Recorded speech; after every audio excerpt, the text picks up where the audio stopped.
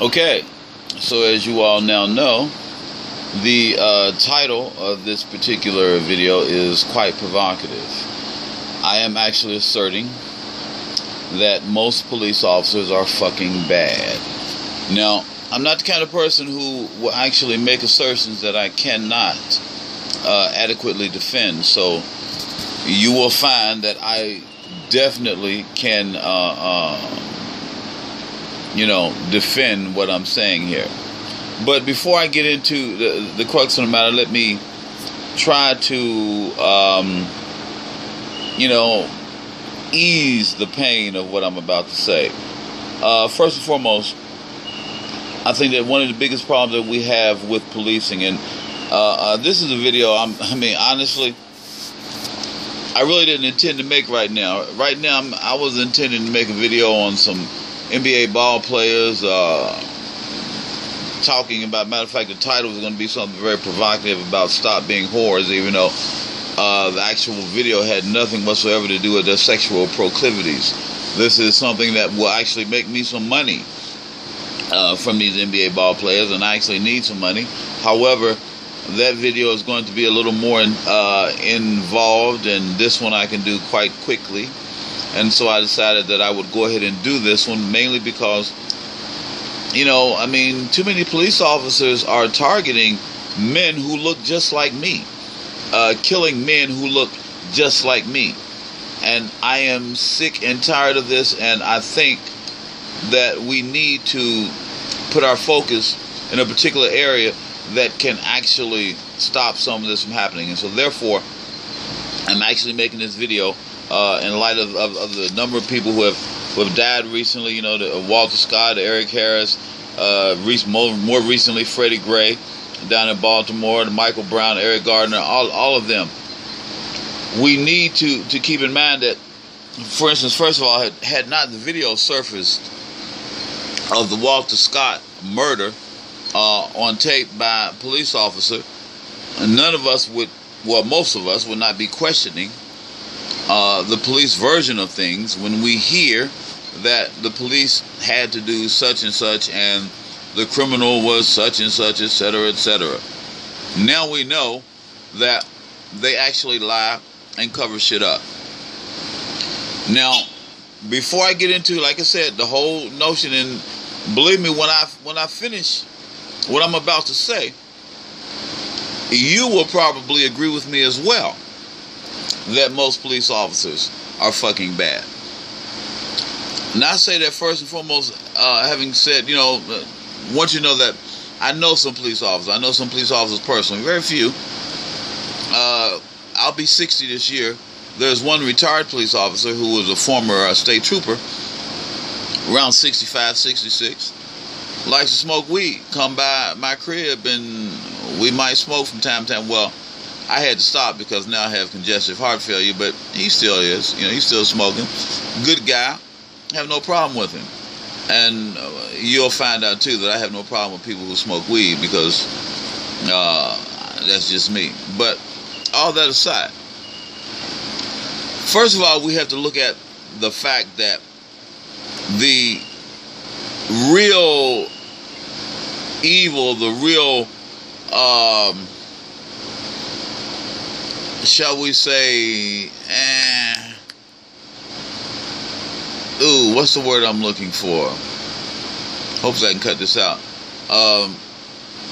The real animus that police officers seem to have toward black men was placed there by other people. And by other people, I mean the politricians who, and I don't call them politicians because in many ways they practice politricks and not politics. And the politricks that they practice is to try to turn around the whole concept of being a peace officer to that of being a soldier on American soil. Because once you stop looking at these people as peace officers, which is what they typically have been throughout most of the history of our nation, and you start to declare war on particular things, first and foremost, we know that if you are a peace officer, then collateral damage is unacceptable. However, if you are at war, then collateral damage becomes much more acceptable, because the most important thing that you're thinking about if you are in a war situation is to make sure that you do not leave any troops back behind. Your allegiance is not to keeping some particular peace international or whatever. Your allegiance is to the troops that are there beside you, to make sure that we all go back home at the end of the day.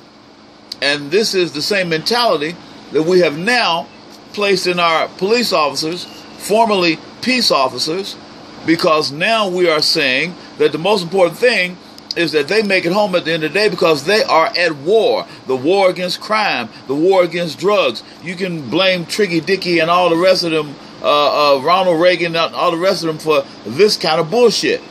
Because once you actually couch things in terms of a war, then those particular constituents who are the ones who you deem to be most likely the perpetrators of such and such that is bad are the ones that you can go and kill. I mean, we go and we kill people with drones all the time. We kill Al-Qaeda. If we end up killing some of their family members, we call that shit collateral damage.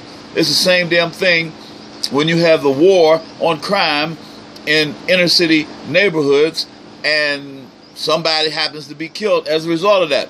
Fuck that. Doesn't matter. Now, I say this because I want you to understand that I do know that the plight of the police officer and the situation that they have been put into is not necessarily of their own doing. But because things have been couched in terms of the war on crime, they now think of themselves and act as soldiers. It's an entirely different mentality than that of a peace officer. Their allegiance is not to the people that they are policing. Their allegiance is to each other. Now, this is why I say most police officers are fucking bad. I feel the same way about this, say, relative to racism. Not that most white people are racist, but I have felt from the time I was about 18 years old, and again, like I said, I'll be 60 this year, nothing has changed my mind whatsoever on this subject. I believe that 15 to 25% of white America are truly racist. 15 to 20% are truly liberal. Unfortunately, that means that the largest group, somewhere between, we saying 70 to anywhere from 50 to 70% are actually apathetic. They just don't give a fuck. As long as certain things do not affect them and their family and their world, then everything is hunky-dory, everything is cool. Not racist, not liberal, just completely fucking apathetic. And that's the state of racism in America, probably the state of racism all across the fucking world. Now, when you start to look at these police officers, okay, I would say that what most of you believe is true.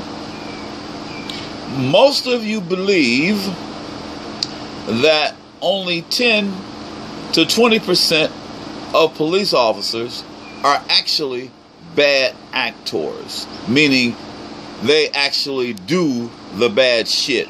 They're the ones who would shoot a Walter Scott as he is running away. They are the ones who would choke the fuck out of an Eric Garner, like what happened in New York. They are the ones who would fucking gun down a Michael Brown. Okay? However, even though the percentage of bad actors is relatively small, within the ranks of the police officers, because they have this code of blue, this us against them mentality, because they feel as if they are fucking at war with us, when it comes down to it, half of the rest, so now we're talking what, 10 to 20%, we're talking about somewhere between 45 and 50% of the police officers that are left, half of them that are left, are willing to help cover up the shit that the bad actors do. Now, because of this shit, it means that most police officers are fucking bad. They may not be the bad actors, but because of their willingness to cover up for their fucking buddies, they are just as fucking bad.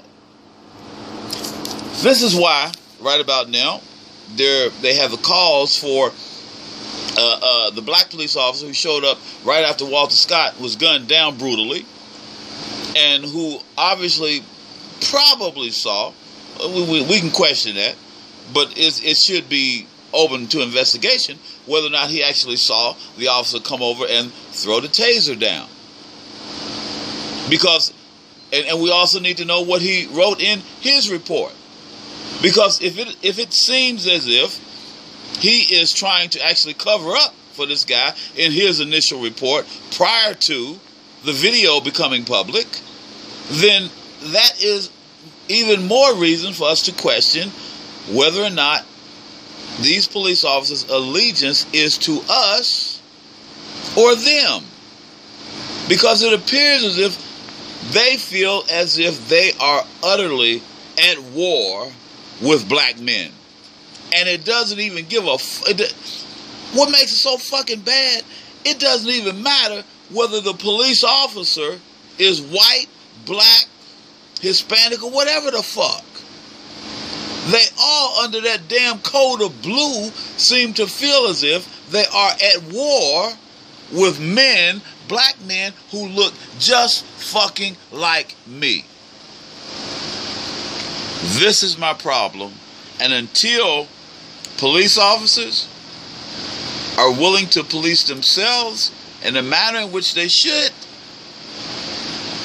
this is the standard. This is the way it just fucking is. Until you're willing to go to internal affairs and go through all the channels that you need to go through to get rid of the fucking bad police officers that you fucking know are there. How many times have we, first of all, looked at the pictures, right, of the bad police officers, maybe 2, 3, 4, 6, 10, beating the fuck up out of some guy that they shouldn't be beating.